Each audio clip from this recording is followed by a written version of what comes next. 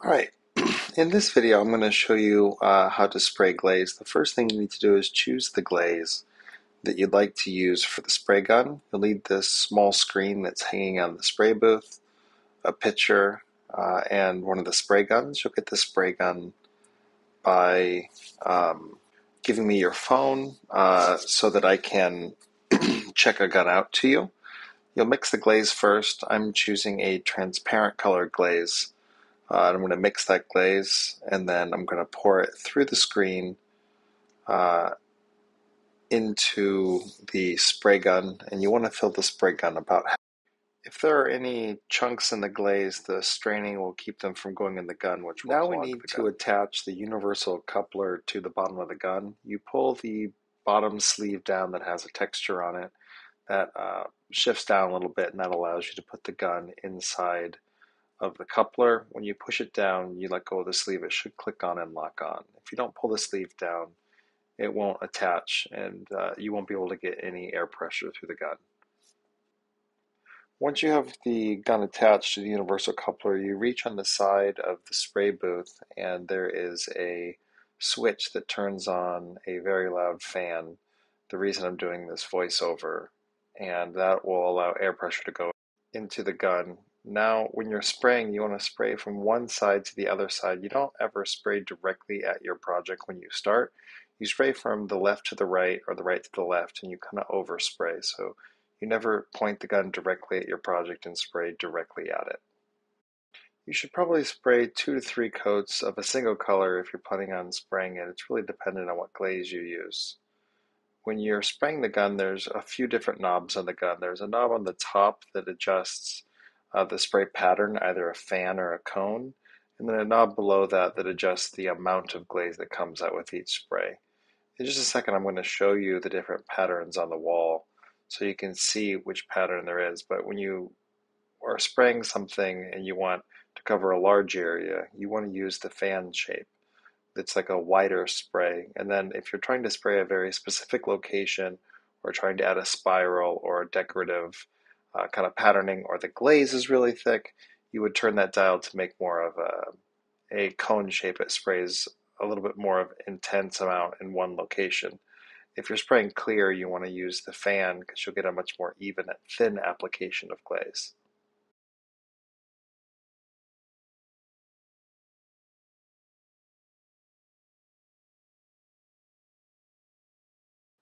When you're spraying the glaze, stand as far away as you can and don't put your face next to the glaze. When the vent is on, the aerosolized glaze won't be near your face. You can also wear a mask, which is a little bit safer. Now I'm spraying the glaze. You'll notice I sprayed off from one side to the other side, creating a pass, letting it dry, spraying from, in this case, right to left, slowly passing once, letting it dry, then twice, and then I just gave it a third little pass, catching a miss spot.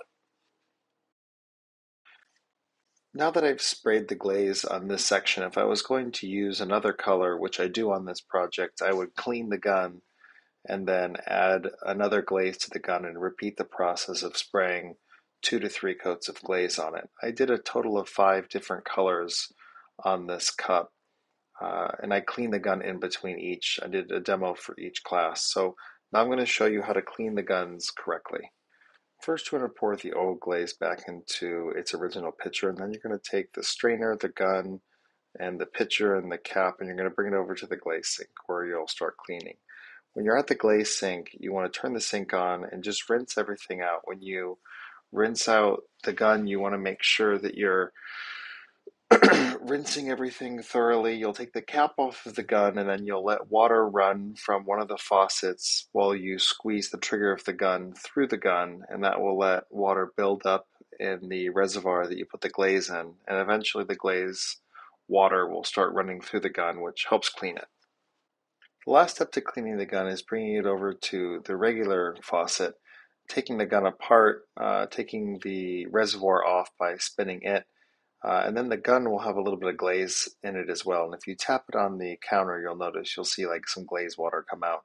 If you turn the sink on and let the water run, you'll let the stream of water hit where the reservoir connected, depress the handle, and then glaze water will run through the gun the same way it did in the glaze sink. And then you'll let it run until the water runs clear. You'll tap it upside down again, let water run through, and do that 2 or 3 times and make sure the water runs through completely clear. And then give a clean water rinse to all the implements that we washed in the glaze sink. The glazes have salts in them and they're not really good for the metal of the gun, so we want to try to rinse off as much glaze as we can from everything that isn't plastic. When I check the gun, when you return it to me, I'm going to look to see if there's any glaze water in it. I'm going to take off the reservoir and tap it upside down, and I want to see clear water if any come out. If not, I'll have you clean it again before I give your phone back. And then the gun will be reassembled and it'll be ready for the next use. If you're using the gun to spray another glaze, then you would be ready to put a new glaze in and start the process over again. I have more than one gun that can be checked out if you want to work in a group of people. Also, you can work with a group of people if you're all spraying like light blue on your project. You all spray the areas you want light blue, and then you clean the gun, and then you'd all spray something that was light orange, or you would spray black glaze on. It's more efficient as there's only one spray booth that when the gun has a certain color in it, that everyone who needs to use that color can use it. So if you're all using clear, you don't need to clean it between each use. Just fill it with clear, use the gun for all the people, and once everyone's done using the clear, clean the gun correctly and return it back to me. There are a lot of techniques for spraying and layering glazes. You can layer more than 2 glazes by spraying, which you can't do by dipping. You can spray multiple coats. You can spray patterns on your projects. When you are spraying a project, it always makes sense, if possible, to pour glaze on the inside first. So if you're glazing your coil pot, we do want to glaze the inside. So I suggest pouring the mystery glaze if you don't care what color's in there. And then you can spray the outside however you'd like. It doesn't make sense to spray the inside. There's a high tendency you'll miss spots, and also that it will shoot glaze back into your face. So enjoy using the spray booth and make sure you clean the gun.